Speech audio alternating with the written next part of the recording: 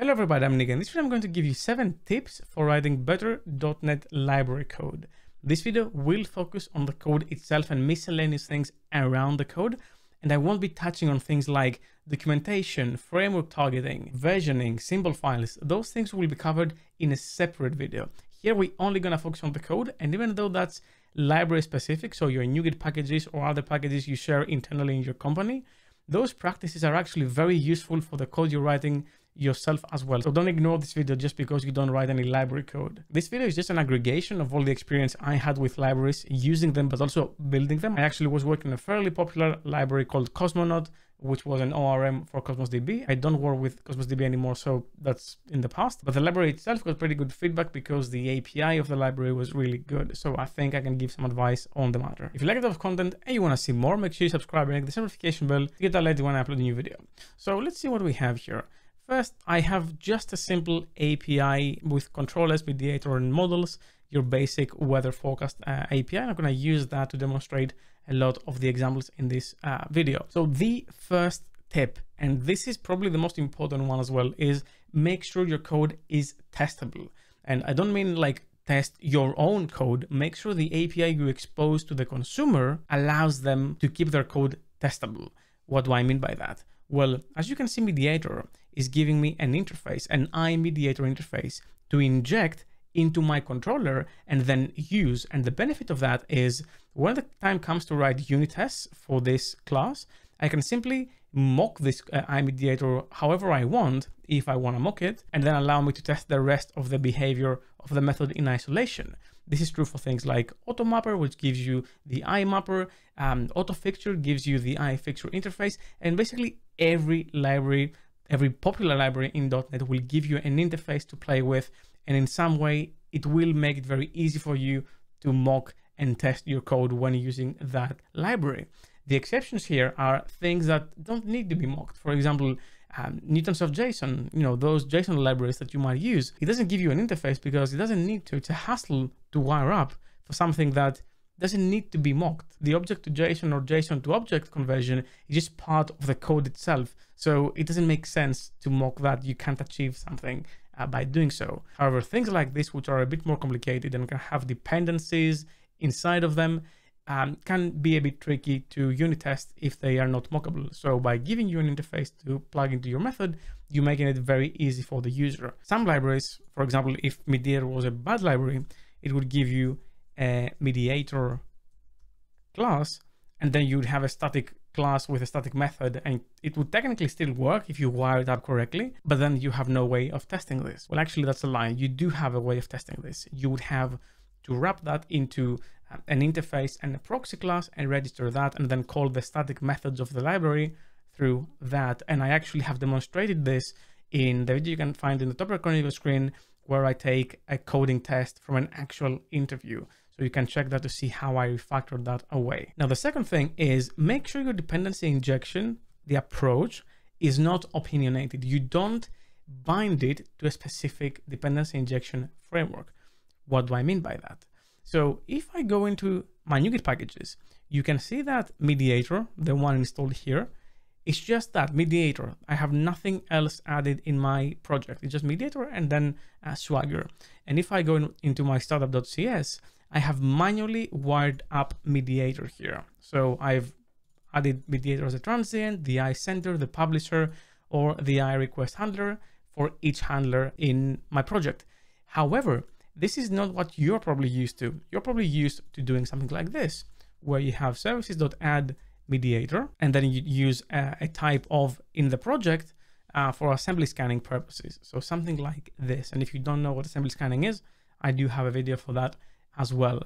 In order to achieve that, however, in mediator, you have to add a separate NuGet package. You have to go for mediator.extensions.microsoft.dependency injection. And if I add that NuGet package, then I am allowed. Does it need capital R here? Yeah, it does. So now, as you can see, I can do this, and that means I can remove this bit. However, the built-in dependency injection is just one of the dependency injection frameworks you can use.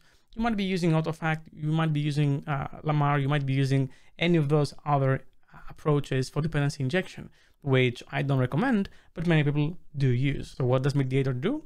Well, it separates the core logic of the library in the core mediator library here, and then it gives you a separate NuGet package for the dependency injection method, one actually per approach, because it has the Microsoft one, it has the AutoFac one, and Jimmy has actually separated them in that way. You can see structure map here. It might be a simple injector and inject. There's one package per dependency injection approach. Now, you don't have to create one per dependency injection approach if the library isn't that popular or if someone doesn't ask for it. But Mediator is a pretty popular library. So it gives you the core without any opinionated approach on the dependency injection matter. And then it gives you a separate package for you to implement the dependency injection in a very elegant way. And the way this is achieved, I can actually go into the package itself, is as follows. Let me go here, find Mediator, expand, and load it up. So what Jimmy does here is he creates a service factory delegate where the delegate effectively accepts a type and returns an object. Why does he do that? Well, because the whole dependency injection in .NET is driven by service provider. And actually any dependency injection is driven by that format. The format that in your DI, there is a method that accepts a type and returns an object. For us in .NET, that is the get service or get required service method in the I service provider. So this method, if I call it, and in fact, I'm actually going to show you the get required service. The difference is a get service can return null if the thing doesn't exist in the container, the dependency injection container. Get required service will throw an exception if it doesn't exist. And if I go here, you can see that, let me just search around for the right overload. Here we go. So you can see that the get required service method is a method, an extension method that accepts a type and returns an object. Exactly the same as the delegate, which accepts a type and returns an object, meaning you can just plug it in this delegate and then wire up your dependency injection like that very, very easily and straightforwardly. And actually this tip was actually shared with my next tip, which is because your dependency injection shouldn't be opinionated, you should give NuGet packages for the dependency injection for the user. The reason why you might want to do this is because you might have complicated service registration for your library. For example, Mediator actually does quite a bit of assembly scanning. If I go in here, searching using a marker to register everything that it wants, like the iMediator, the iSender, all the notifications, all the handlers. And as you can see, it adds required services here. And that's quite a bit of registration that you would have to know about. And yes, you can look in the documentation on GitHub if you want, but you shouldn't have to, right? So give me a separate NuGet package, which implements the dependency injection if your dependency injection approach is pretty complicated, and then do that for me. This can really, really make it way more straightforward for users to actually use your library, because in your documentation on GitHub, you can say, just download this separate NuGet package and use the add my library method. And that really, really helps them use the library. If you don't do that, then please make sure that you explain in detail how they can register your thing in DI. The next one, and it's very, very important, is cancellation tokens.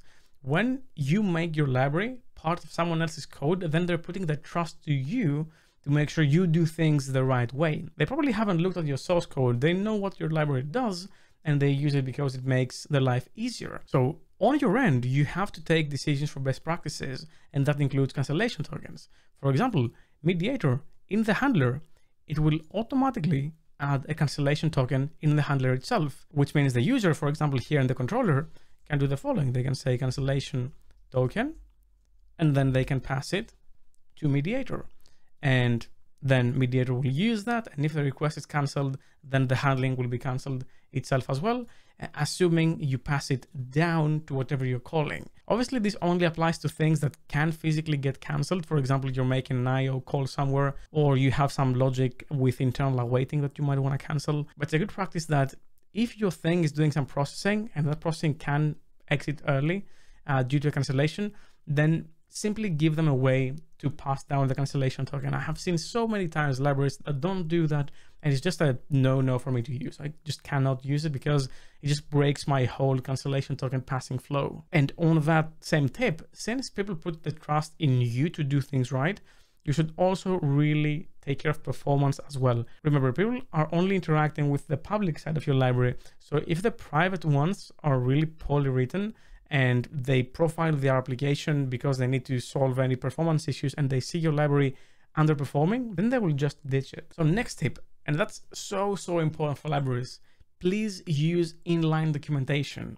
What is inline documentation? Well, it comes in many forms, but basically your classes can have summaries. They can have so many other things. They can have examples, exceptions, lists. You can inherit documentation from whatever class you're inheriting from or interface. You can have parameter names. You can give so much description to your library code through those summaries that the user doesn't have to go to a separate website to know how to use your library. For example, mediator here, if I go into the controller and I see the send method and I do this, it tells me what the method is doing. You can see asynchronous sends a request to a single handler. It tells me what the type parameter is. It tells me what the request object is, what the cancellation. Now, obviously, those are not very lengthy descriptions because there's nothing fancy going on here. But Microsoft themselves, in their own code, they use them extensively. For example, what is the action result, where it says it defines a contract that represents the result of an action method. And then it gives you a link here, and you can click on that to go to the website exactly telling you. In fact, I just clicked that and it brings this page up with the documentation. These are things you can use, and this is how you can do it. There's so much information on the subject and people just don't use them, and they should, because it can really save time having to go somewhere else to search about what this type or what this parameter or what this result is supposed to be. Now, the next one is so important. Make sure you use your access keywords properly. Not everything needs to be public, especially when you're writing library code. In fact, most of the things in your library code should be either internal or private. You should not be leaking anything to the user, because the moment you leak something as public, they can use that. And then if you change it, you just broke their code. And that's a breaking change requiring a major library versioning bump. So from 1.0 to 2.0, just because you broke the API. Libraries do have an API. It is whatever you're exposing publicly. For example, in Mediator, if I go here, actually, let me just find the assembly again. As you can see, it has an internal folder here with a bunch of things that are marked as internal. This cannot be used, and private as well. This cannot be used by me. I cannot just go in here and say new object details. I just don't have visibility to that. And the author has done that because I should not know about this. This is not something that should concern me. So unless I can use something, don't leak it to me through your library. Because if I use it, then you're screwed. You broke my code. You broke the trust we have through the contract that we agreed on when you made this public, and then I'll stop using your library. So yeah, make sure you use those keywords. See, internal is such a big one. Some people also don't want other people to extend their classes, so they're sealing their classes as well. That depends on your library, so I won't give you an advice to make everything sealed by any means.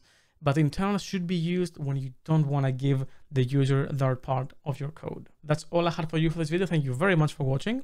Special thanks to my Patreons for making videos possible. If you want to support me as well, you're going to find the link in the description down below. Leave a like if you like this video, subscribe for more content like this, and ring the bell as well. And I'll see you in the next video. Keep coding.